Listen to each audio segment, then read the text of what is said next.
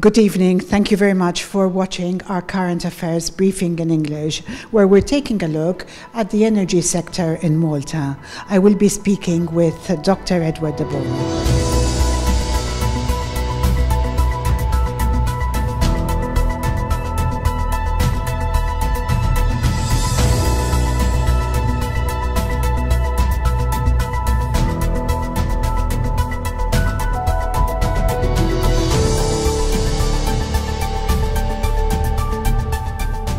Thank you very much for joining our program, Dr. Debono. Before we start our analysis on the energy sector in Malta, your thoughts about the current electricity cuts? The power cuts which we are experiencing during these past 2 weeks are definitely due on account of a lack of distribution of our energy system. During these past 10 years, the Labour government has not invested or taken care of the increase of population from a 450,000 population. We are now reaching an 800,000 population. That is doubling our supply and our demand for energy and electricity in the various areas. So this situation, for a lack of distribution, is bringing overloads which are tripping our electrical system. If it were not for the interconnector, which Dr. Lawrence Gonzi had actually inaugurated prior to 2013, the system would have been much worse.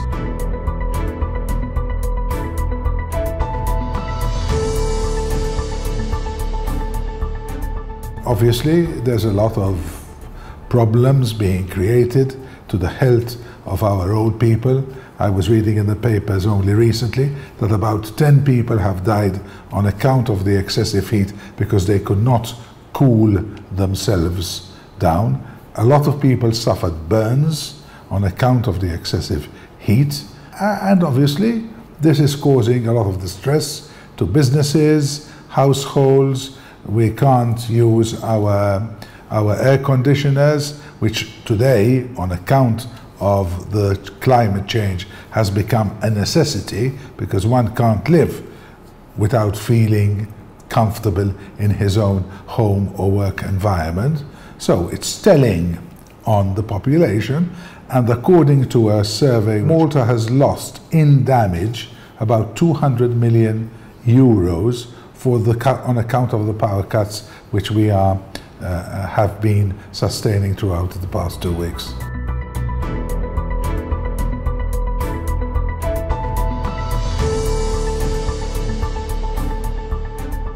In light of this loss that you're speaking about, and taking into consideration what you said about the population, what are your views about our economic model? Our economic model is not sustainable anymore. It is an economic model which is only attracting to our island people from Africa and Asia who are not giving value added to our economy, but are here to work and sustain the services that we need in our economy, but not giving us an increase in economic growth. And as a consequence of the increase in the population, obviously we are having problems in our infrastructure. We have now problems with our electricity.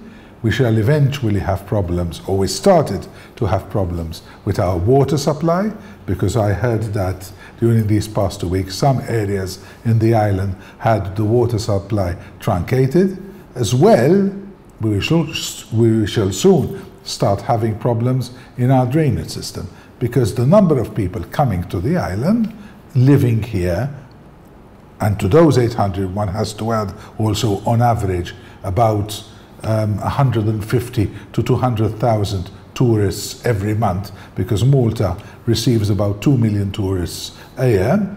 So we're talking of on average, a population of 1 million people at one go.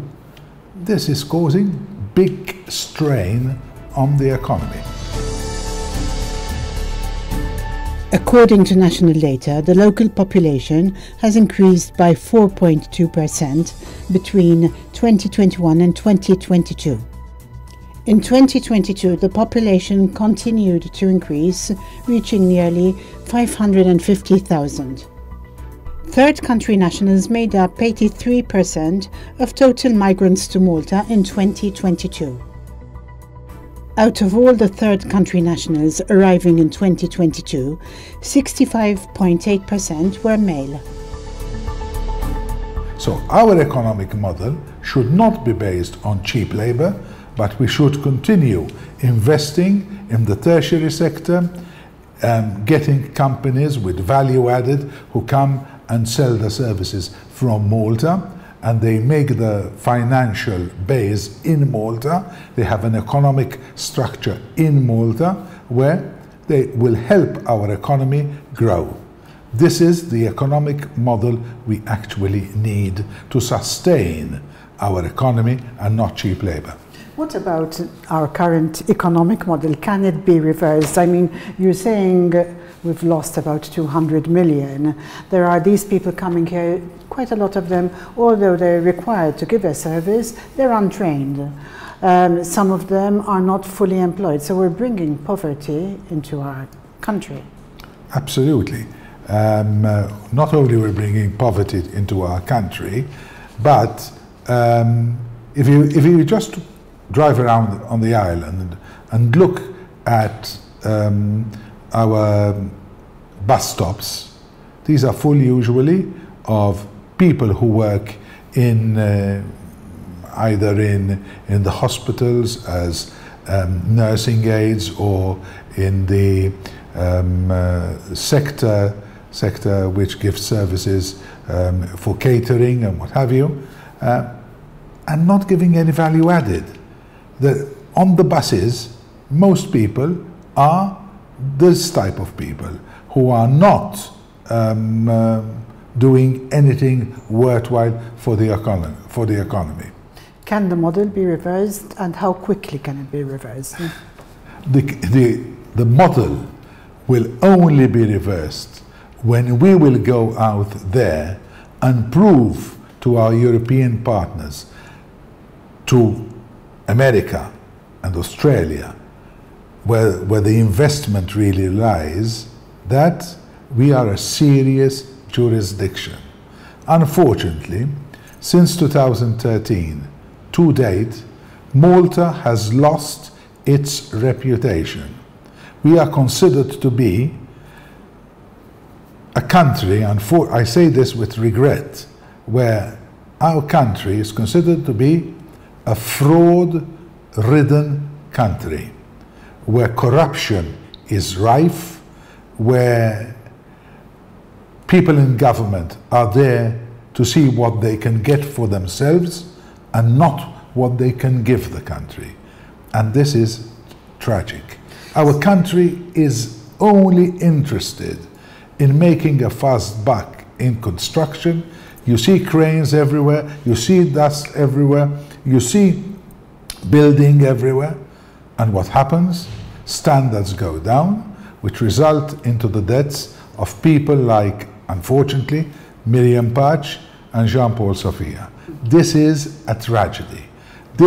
What is happening is because the authorities are not taking into consideration and seriously the rules and regulations which should monitor our construction industry. Why? Because these magnates, or some of them, are only there to bribe the powers that be to get permits as fast and as quick as possible with the least constraints. This is why we have arrived at this stage, because instead of the people in government ensuring that our system continues producing more value added in the tertiary sector, we are interested to receive bribes, money laundering, corruption in the people that are there supposed to protect us, to protect our economy and our reputation.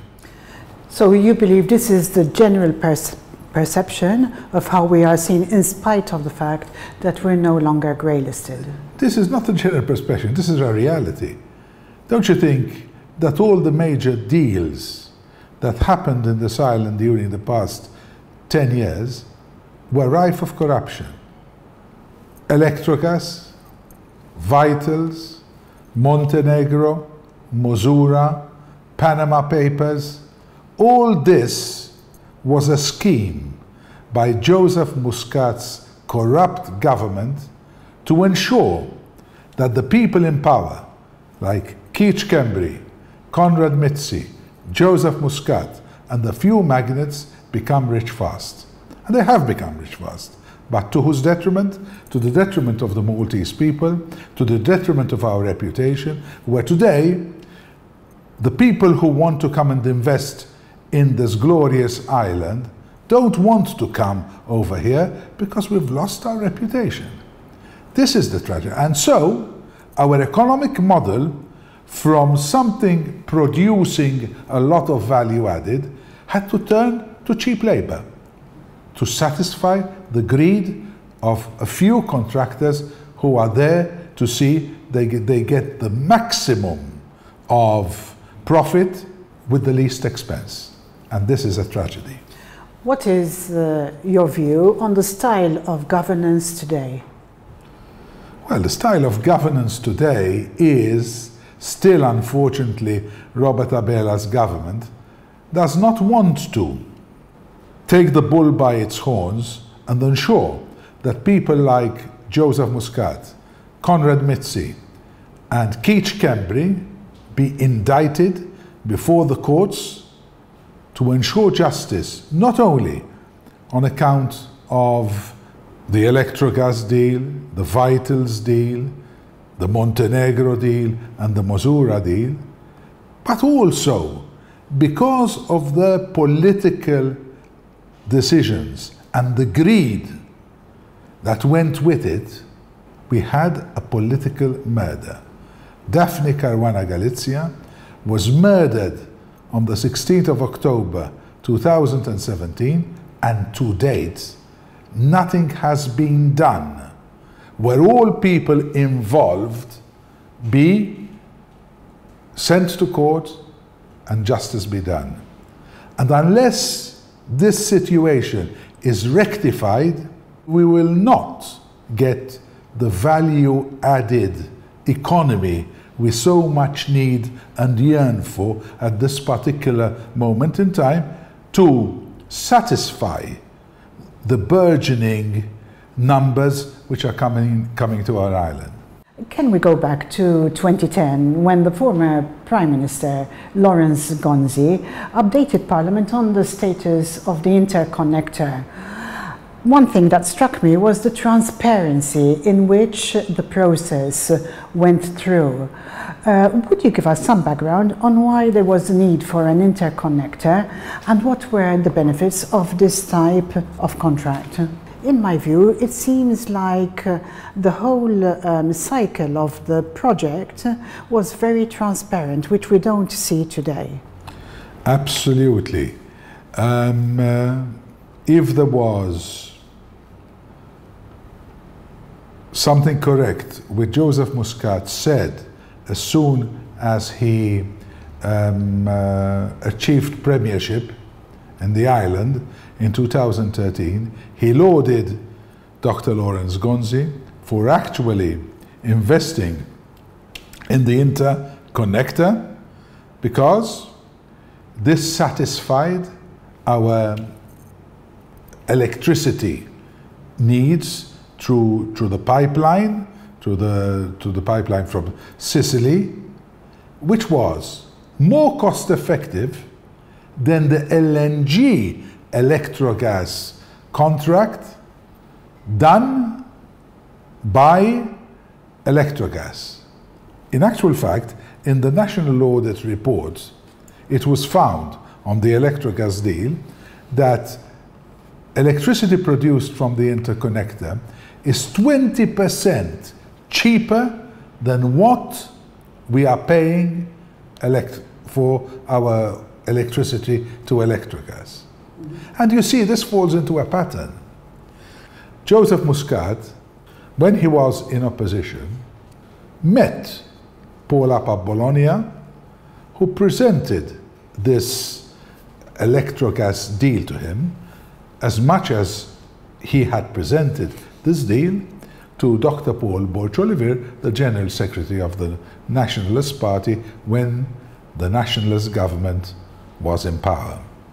The Nationalist government refused this deal, but it seems that Dr. Muscat worked on what Paul Apap-Bologna and Jürgen Fenech wanted to do, because 3 days after he was elected into power, Konrad Mizzi, who was entrusted to bring to fruition this electrogas deal, together with Keith Kembry and with somebody more important than the minister and the chief of staff of the incumbent Prime Minister, Dr. Muscat, formed 3 companies in Panama: Harnville, Tilgate, and Egrant.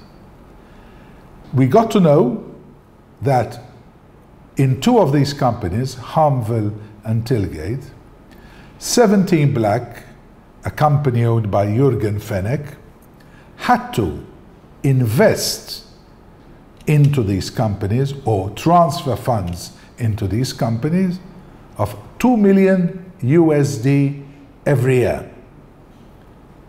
Apart from that, we got to know subsequently that Jürgen Fenech received from Mario Portelli, the broker of this LNG tanker, which we have in Marsaxlokk, $300,000, which went into a company in Dubai owned by Jürgen Fenech called Wings.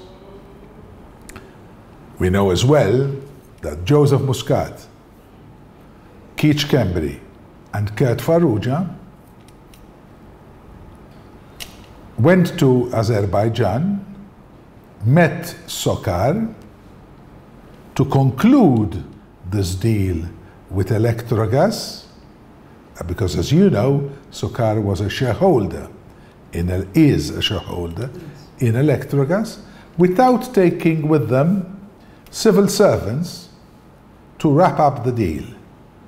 They went on their own without civil servants and without the journalists who usually attend with the Prime Minister when he's on an official visit to any country. It was completely unannounced, wasn't it? It was completely unannounced. It was all hush-hush. Why? Because we got to know after that the 3 Maltese investors in GEM, which is the shareholder in Electrogas, were Apap-Bologna, Paul Apap-Bologna, Mark Gazan, and Thomas Group. And Jürgen Fenech had a further 10% shares in the company, and we still do not know what happened to the monies which entered into this company.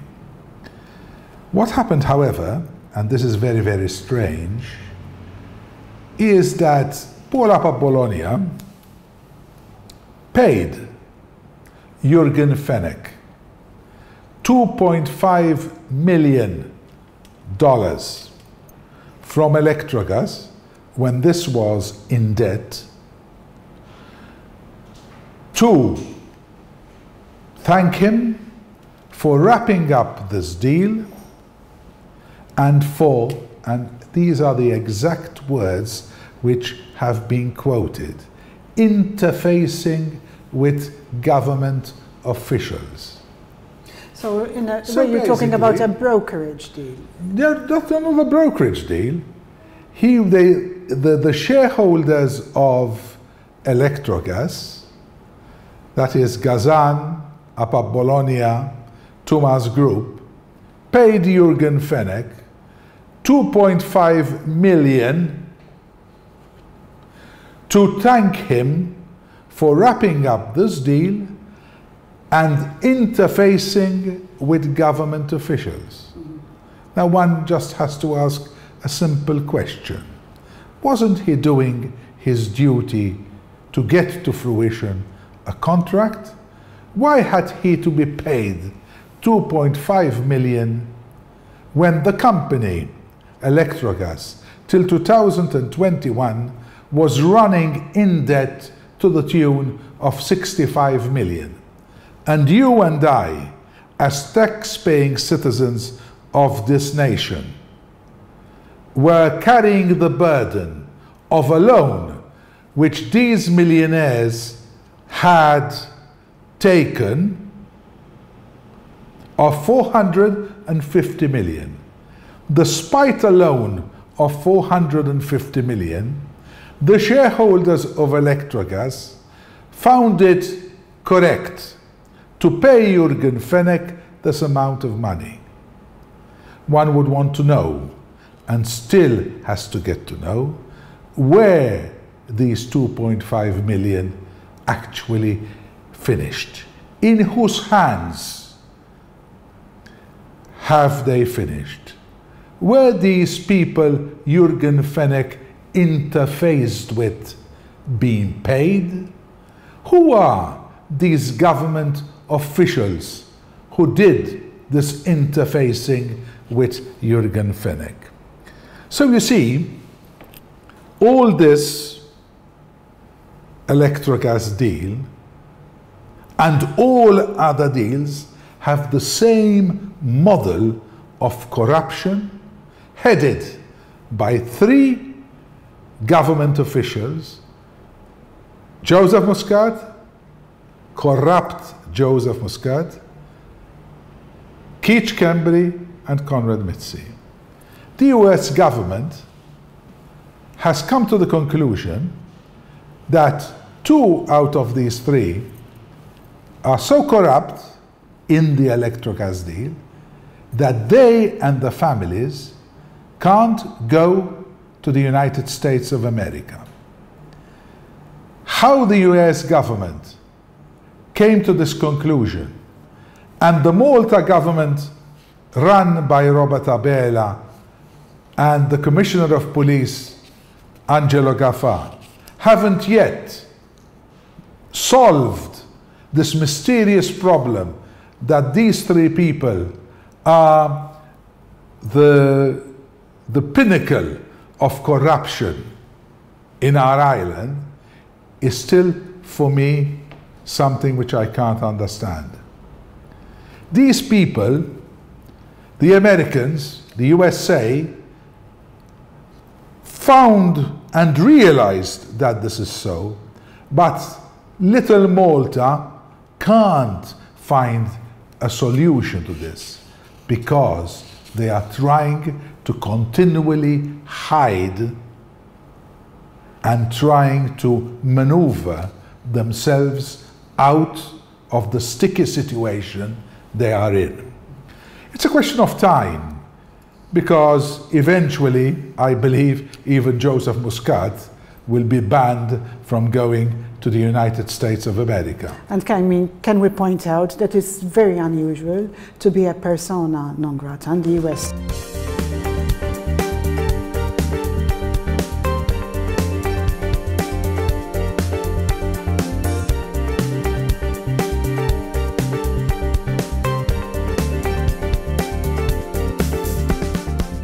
When you realize what was happening throughout,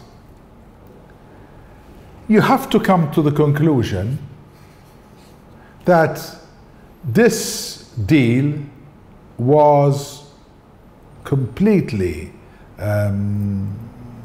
fraudulent. Fraudulent from the beginning. As a matter of fact, the owner of the LNG tanker even paid a lot of money a man by the name of Booty Armada. He owns a lot of floating barges which carry LNG, paid Mario Portelli thousands, hundreds of thousands and millions into his account. Mario Portelli, don't forget, was the broker, into a company called Orion Engineering.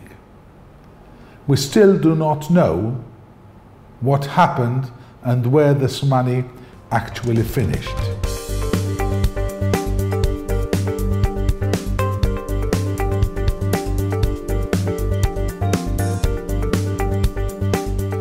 So yes, as the Auditor General found in his report, and he found this very lacking, and I'm going to quote, verifications relating to fraud, bribery and corruption, internal controls, risk management considerations, ethical conduct, and other governance issues did not form part of the due diligence carried out. If this is not an indictment to government, to the Labour government, that this contract was fraudulent from inception, I cannot understand how one can come to any other conclusion if not that Malta, unfortunately, has been raped by its own government. It's been raped by its own government and continues to be raped for a period of 18 years, as we are bound to buy from Azerbaijan, Sokar, petroleum and gas without taking into consideration the market forces.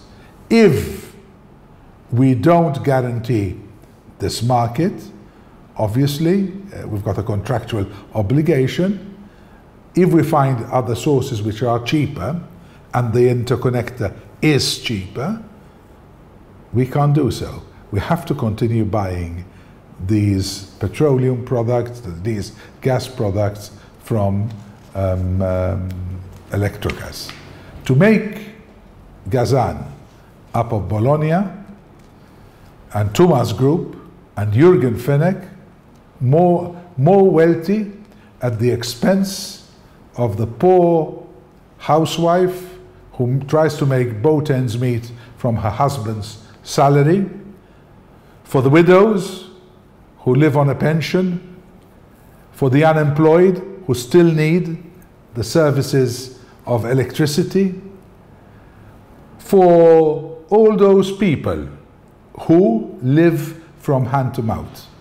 This is absolutely disgraceful, and the Maltese government, the Labour government, should be held responsible for the corruption perpetrated in this deal throughout the years.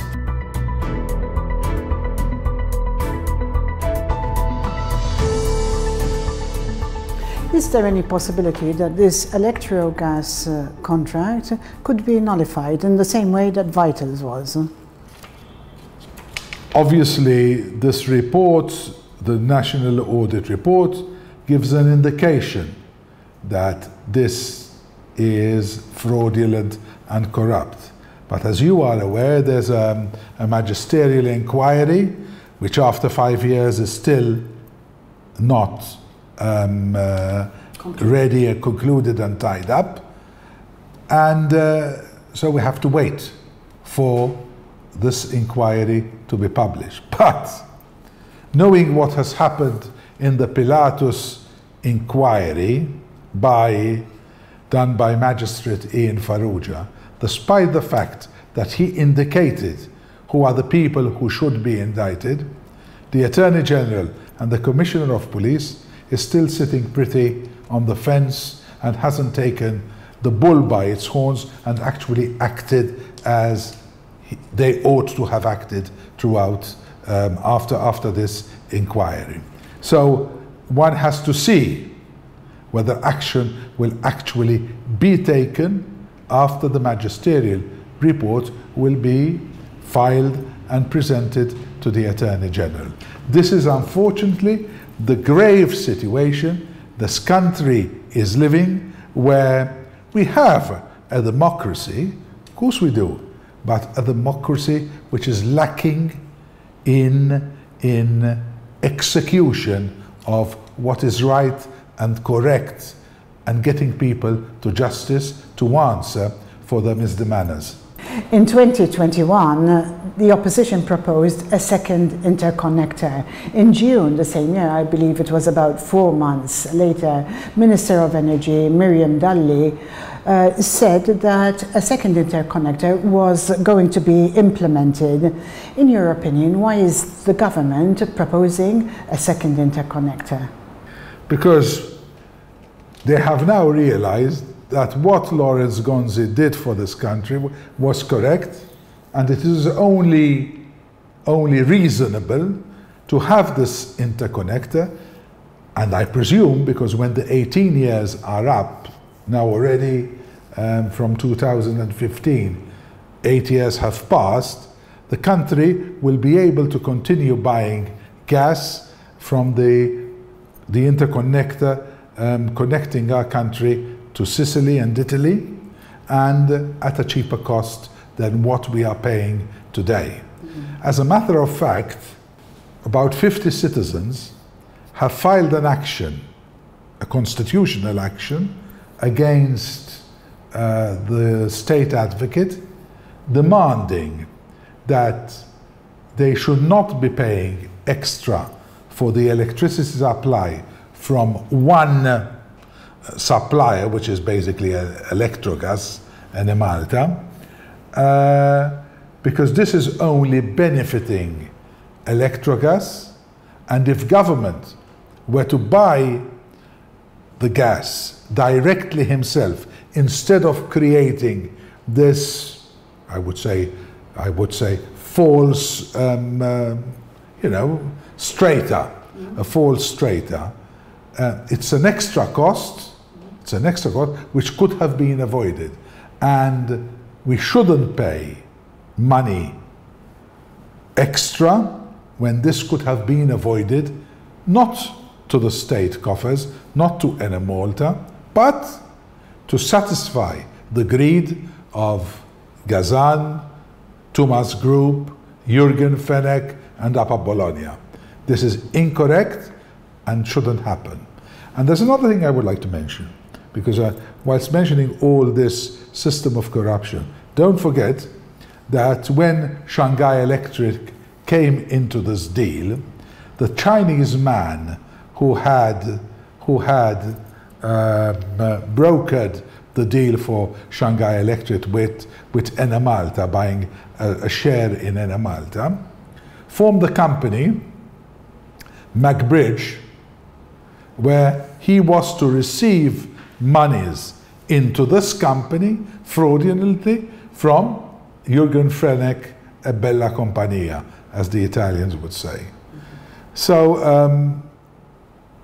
when one sees the whole gamut of what has happened throughout the years, one undoubtedly has to come to the conclusion that this was all based on fraud. And don't forget, Upper Bologna formed the company in United Arab Emirates, Wittitake, if I'm not mistaken, it's called. Jürgen Fenech formed 17 Black, and Mario Portelli formed another company at the same time in the United Arab Emirates. Between May and July 2015, coincidentally, these three brigands were capable of having the same idea in forming these companies. And the people who formed these companies for them, just one guess, Brian Tonna of Nexia BT. So this was all a concoction of fraud, using as well, or most of them, the Maltese laundromat bank, Pilatus Bank. So this is, you realize, a system created to defraud the Maltese people, worked out, I wouldn't say diligently, but practically to perfection, but unfortunately for them, unfortunately for us, they have been caught. And once they have been caught, they have to pay for all they have done in the rape of our country. Out of all these companies you're mentioning, 17 Black, I would say, is the most notorious. What happened to 17 Black today? 17 Black today is under investigation in the magisterial inquiry, and we hope that there would be enough evidence for action to be taken against Jürgen Fenech for receiving into this company and paying out of this company bribes to government officials in order that he will become richer at the expense of the people. You've already spoken quite a lot about the Delimara Power Station project. And am I right in saying that Daphne Caruana Galizia was the first person to break the story? Yes. Most of these, not most, all of these deals were uncovered by Daphne Caruana Galizia. Most probably she was murdered, assassinated on account of this deal. Yet we haven't yet got down to brass tacks on the mechanics exactly of the involvement of all these people in her murder. But definitely, Jürgen Fenech is not the only one who should be indicted for her murder. There are other people who still are running around this island who should also be in the dock together with Jürgen Fenech. Do you think we're drawing closer to charging these people that you're speaking about? I hope so, but I will only be satisfied when the truth of the whole matter is uncovered. The key to the truth of the whole matter is Jürgen Fenech, who hasn't yet said one word about what actually happened on that day. We know that from tapes which were uncovered by Melvin Thoma that there was an involvement of Jürgen Fenech to pay for the assassination of Daphne, but we still do not know who made Jürgen Fenech pay. Who were the people, the top brass of this country, who concocted this deal in Castile? Who was more involved in her assassination? And that we'll only know when and if Jürgen Fenech will spill the beans. To date, he has decided to remain mum. He was called before the Public Accounts Committee, and when they started asking him questions, his legal advisors told him that he can't do so at this juncture until all criminal proceedings against him would have ended. So it's going to be very long-going. A long, protracted matter. Ongoing.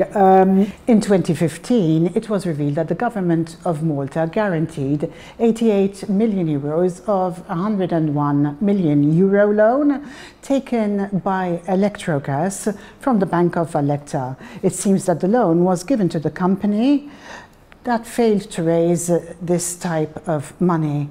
In your view, is that normal that the government guarantees a privately owned company Absolutely for not. a project that's state-owned?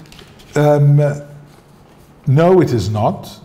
As a matter of fact, when government had issued the request for proposals, one of the conditions, and this was found by the Auditor General, was that the people who submitted their proposals had to satisfy the government with regards to the finance of the project. At the 11th hour, they changed the regulation because the loaning banks wanted a sovereign guarantee for the supply protection agreement to ensure that LNG and petroleum would continue coming to the island and that the loans would be paid.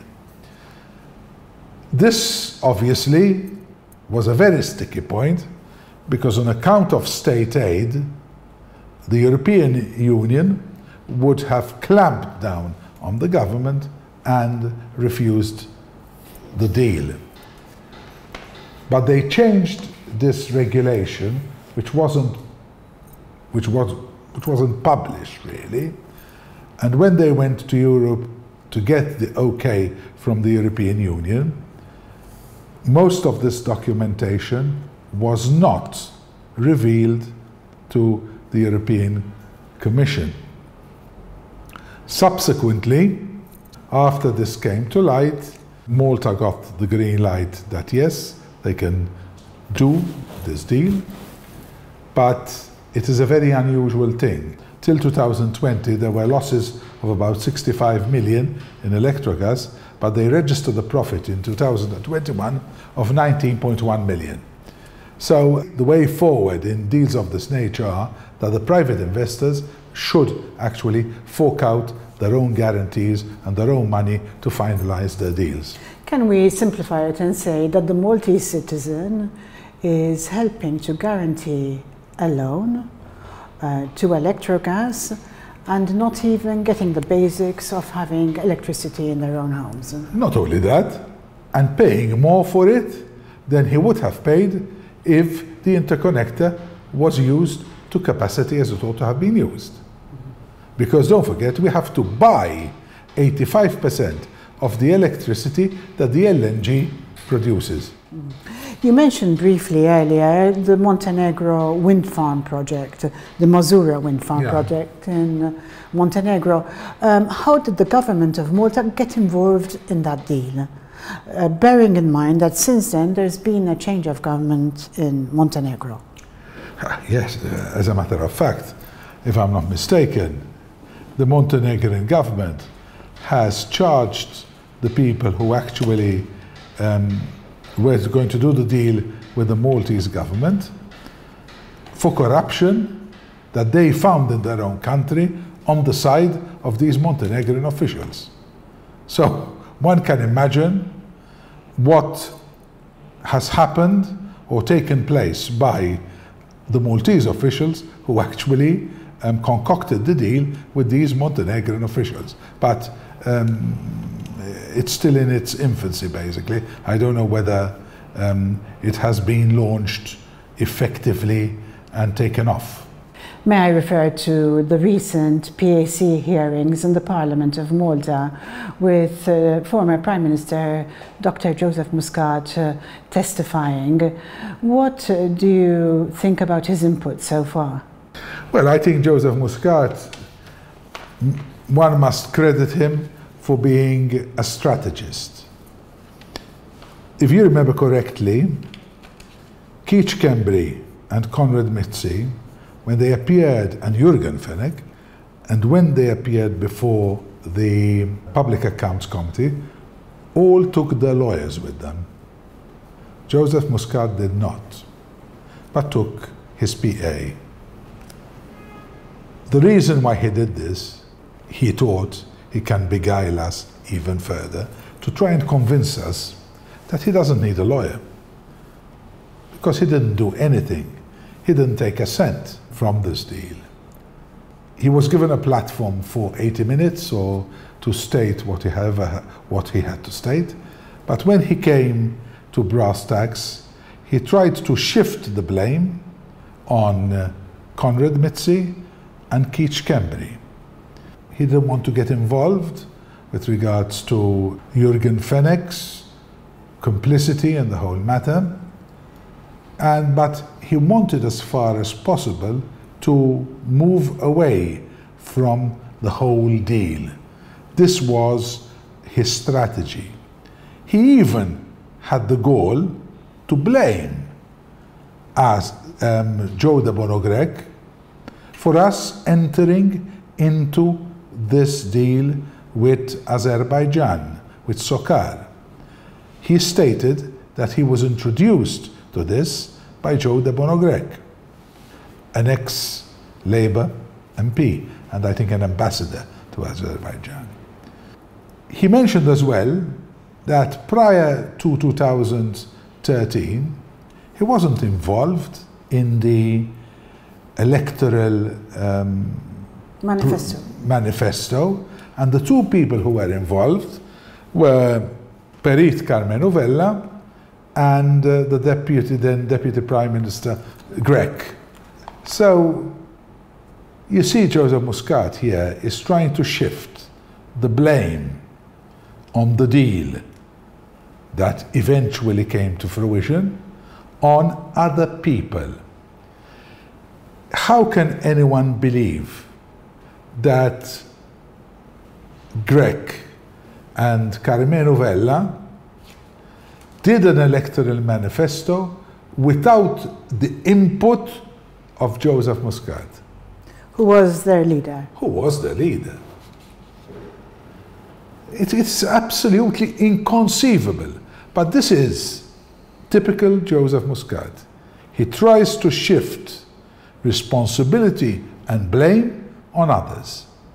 He doesn't exclude the others that they could have been involved in something heinous and not correct, but he assumes that they acted correctly as he did.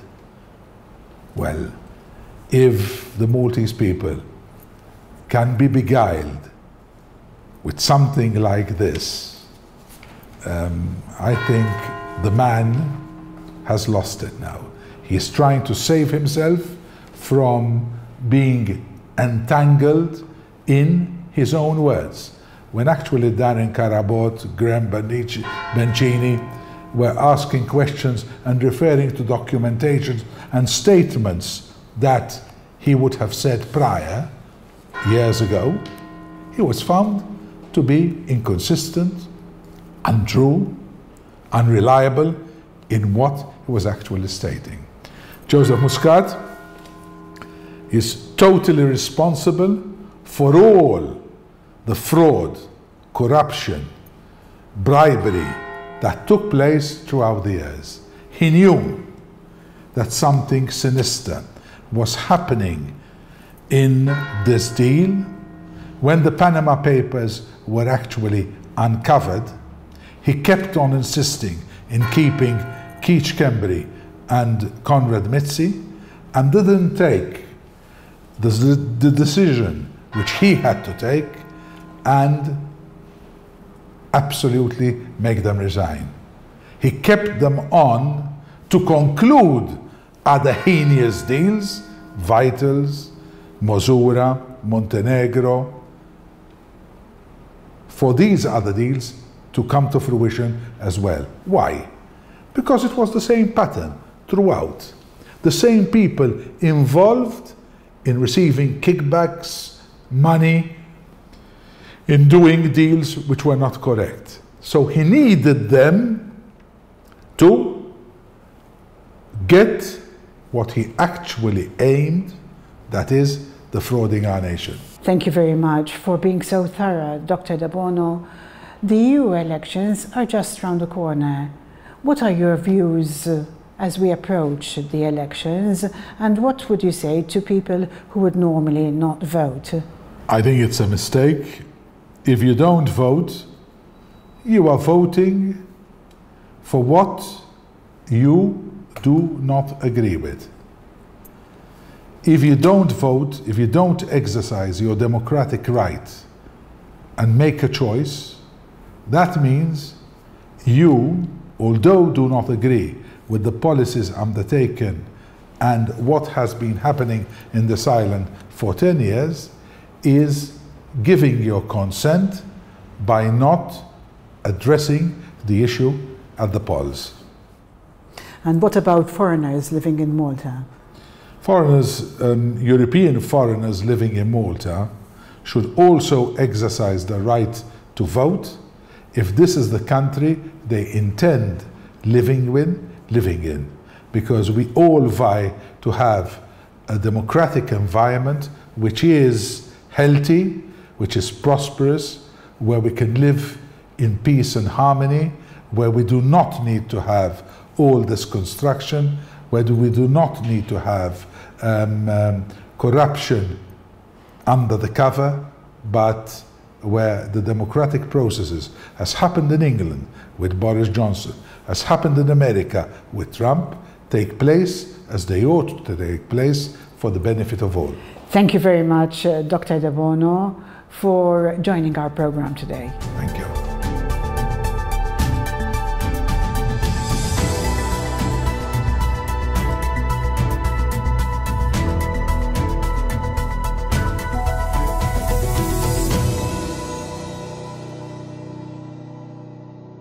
Thank you very much for watching our program tonight. That was our current affairs briefing in English, where we took a look at the energy sector in Malta. I was speaking with Dr. Edward Debono. Should you wish to send any comments or queries, please do so on the number that appears on the screen.